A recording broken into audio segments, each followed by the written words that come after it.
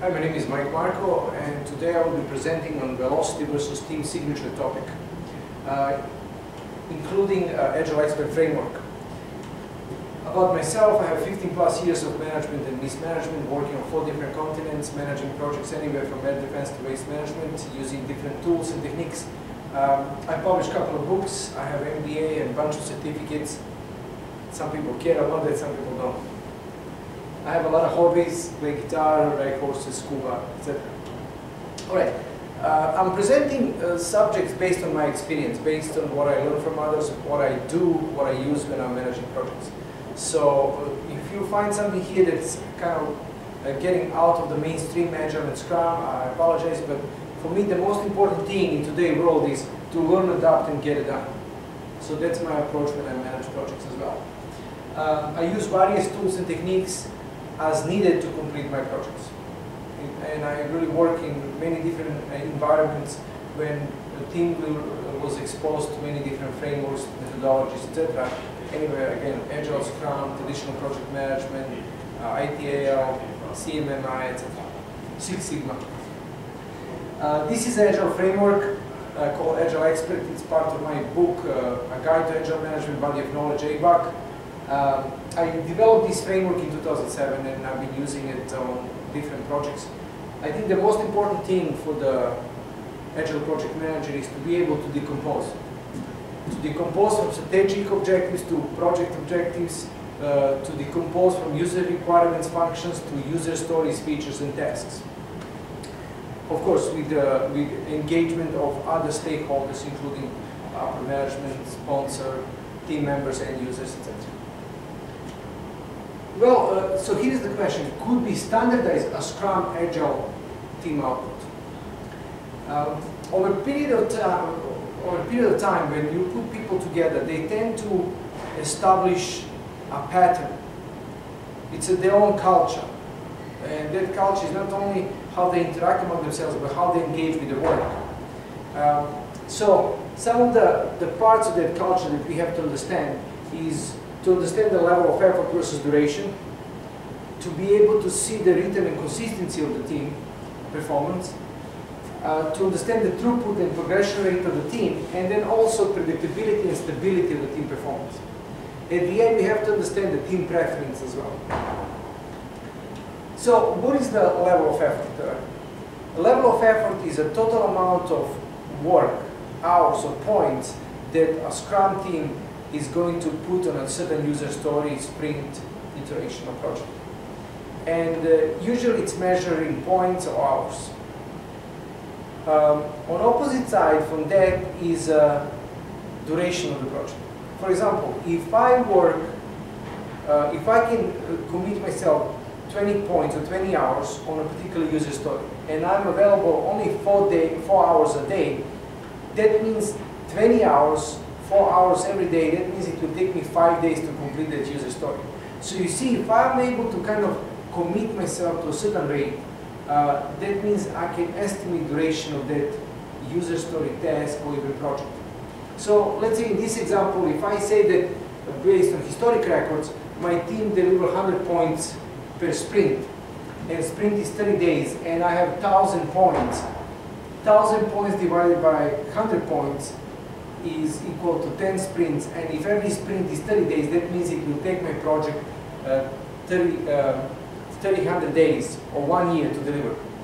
So when you consider these 100 points as a critical item, because it's coming from the standard that you establish with your team, you see importance of establishing connection to the team so they can understand it, providing some standard performance regularly, consistently throughout the project, throughout the sprint, can help estimate project duration and cost better.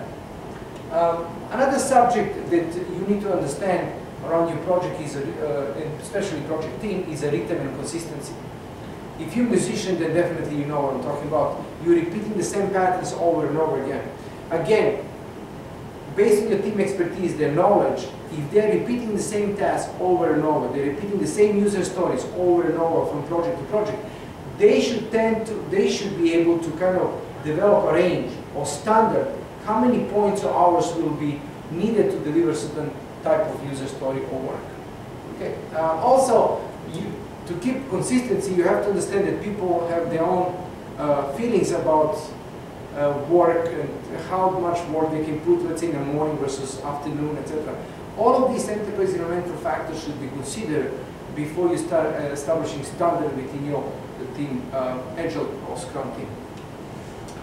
So let's say in terms of predictability, once we establish the standard, we can focus on an ideal burn down chart. Burn down chart will tell you graphically how much work is left, how many points of work is left within your sprint. So for many Agile mentors, one ideal day of work is like 2-3 days of regular work.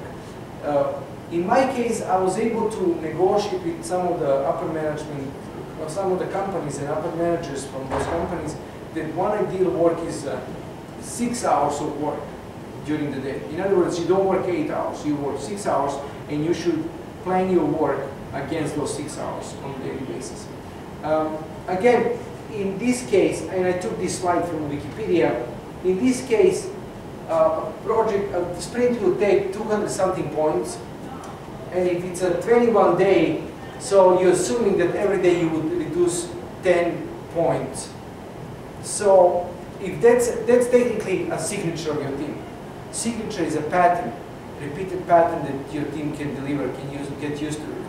To commit to the 10 points, team, or to build this standard, team has to go through 2-3 months of adjustments so they can start better understand their work environment, their skills, expertise, so they can come with a better and more accurate estimates. Again, team preference is very important because some people work better in the morning, some people work better in the afternoon, some people work better with certain type of user stories, or some people work better with a certain type of Agile project managers, Scrum masters, or even team members. All of these have impact on your ability to help your team standardize the rate or number of points that they can deliver per user story within the sprint. So, could we standardize the Agile or Scrum team outputs? My answer is yes. As long as you understand the enterprise environmental factor of your project, as long as you understand the risk, culture of your team, skills, expertise level, preferences, etc. In my understanding is that if you can measure something, you can manage. And that's why it's very important that you bring to Agile Scrum some kind of measurement tool that people or team members can commit, and then you can track their performance against that. I know a lot of Agile mentors disagree with this simply because I am insisting that people or team members, Scrum team, they have to commit to a certain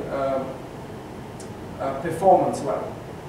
And again, my ideal day of work is 6 hours. And within those 6 ideal hours, you've got to give me 6 hours or 6 points of work. And that's another disagreement that I often hear from other Agile mentors.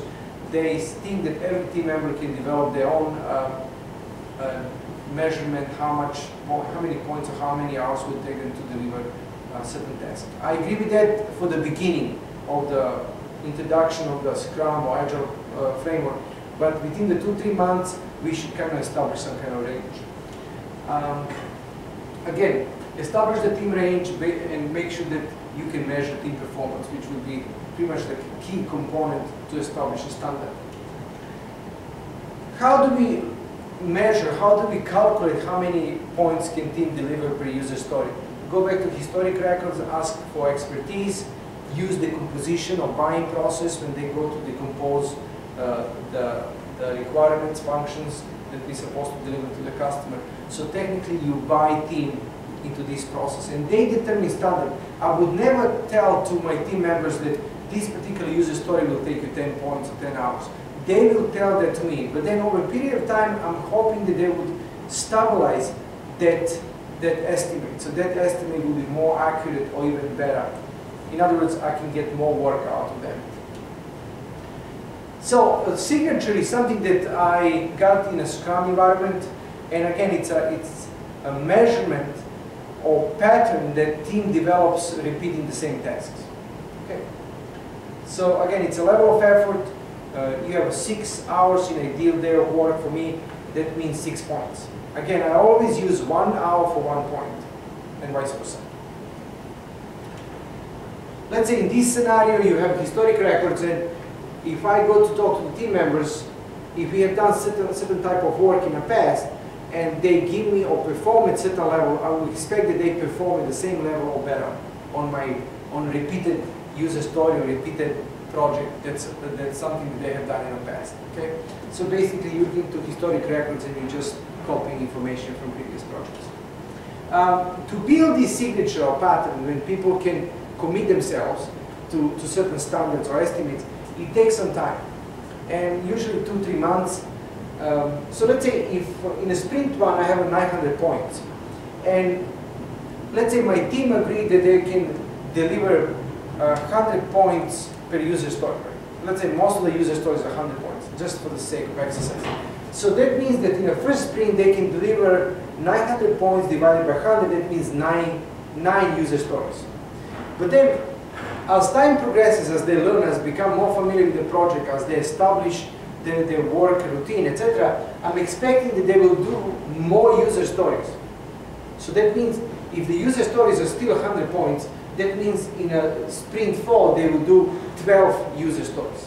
Of course, 100 points user story is pretty large, epic kind of user story. You have to decompose that, but I'm just using this for the example here. So let's see, if I'm going to the daily scrums and people are reporting, team members are reporting how much work they have done, I'm expecting them to deliver always the same. So let's say as a team, each of them work 4 hours a day on my project, there are 10 of them, I'm expecting that they will deliver 40 points every day. In this scenario, you can see that on day 17 and 18 they didn't do anything, and they catch up on day 21 and 22. Again, that's part of real life, and things happen like this.